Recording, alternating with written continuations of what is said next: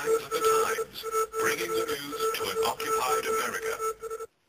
This planet is controlled and locked down and has been for centuries, if not millennia. And the question is, why? Why must planet Earth be locked down, dumbed down, so thoroughly controlled and for so long? Why? Who and what is behind this? This is just one of the questions asked by Dr. Richard Sauder, Laura Knight Jadczyk's guest on this week's Signs of the Times podcast. I heard people talking about a purported secret underground network of tunnels through which there were allegedly little gray aliens and clandestine or covert elements of the United States military and military-industrial complex operating these sci-fi-like tube shuttle trains. Did you think those kinds of ideas were crazy? It's reality. The technology for the electronic manipulation of human consciousness and the human mind is well advanced and is insidious. There appears to be a lot going on underground, and it appears it's very likely there's a lot going on undersea as well. And we're talking James Bond style. And you say, holy moly, what's going on here? This doesn't comport with what I was taught.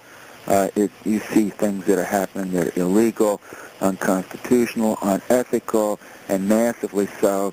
And you thought of yourself as a button-down, cool by the numbers, regular person, law-abiding type of person. All of a sudden. So what is the most shocking thing that you have discovered in this research? Well, from the beginning, I had strong suspicions about undersea bases. From what I was told in 1992 in the middle of the night, it raised questions along those lines, but I couldn't find any documentation. But now I have, and the documentation shows unambiguously. And this is in the open literature, coming right out of China Lake Naval Weapons Station.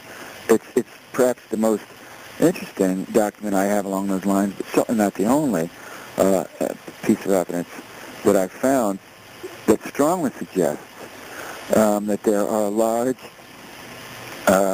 deeply buried, manned, and I would also presume womaned, clandestine installations down in the rock beneath the seafloor, well out to sea, and probably hundreds of miles, maybe even thousands of miles of tunnels down in the rock beneath the seafloor, connecting these installations and running to and from them from on land. Have you ever come across any hints or clues in any of this material that you've obtained that any of this is connected in any way to any kind of extraterrestrial activity? You see, I've asked that question repeatedly, including of insiders. This is a very closely held piece of information. I think it's a way of answering the question without violating a security oath or multiple security oaths. Now, I also have asked more than one person after they give me that kind of response, well, have you worked with aliens or an alien underground or anywhere else? And in both cases, the answer that I got was, not to my knowledge. Ah. See, again, the answer wasn't, no, that's preposterous, You're off in la-la land. What do you think, man? And you flipped your lid. The answer was, not to my knowledge. Because, evidently, at least certain factions of the purported extraterrestrials are human, and sufficiently human that they could pass in our present society without attracting undue notice. Exactly.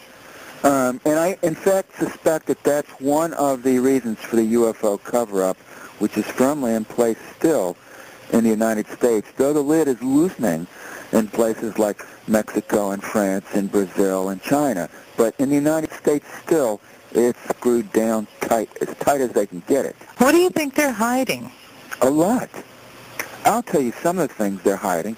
Certainly advanced weaponry, far beyond nuclear weapons. No, that they don't care, or that the fact that they have it, their attitude may be on the lines of, yeah, yeah, yeah, yeah, yeah, yeah, yeah, yeah, yeah, yeah. So what's you going to do about it? Hey? Would you think that something like that could have been used, say, for example, on the World Trade Center to cause it to collapse the way it did? I do. I think that we have that the events at the World Trade Center were highly unusual. Yeah. And for sure the military-industrial espionage complex were involved in the events of that day up to their eyeballs. 99% of the population are clueless. Right. I would say parenthetically, I do not rule out whatsoever one or more, and hear me well, one or more clandestine manned space programs and also womaned space programs. That are going on that we don't know about? For decades. For decades. For decades. And, our reality is so controlled that you have this massive show and tell, bread and circuses, to keep the mass mind occupied, dumbed down, traumatized, malleable, intractable. It's no secret. We're back around to what Jesus said, or is alleged to have said, a couple of thousand years ago. Let those who have eyes to see, see, and those who have ears to hear, hear. And in essence, the stuff is out there. Either you pay attention to it or you don't. Right.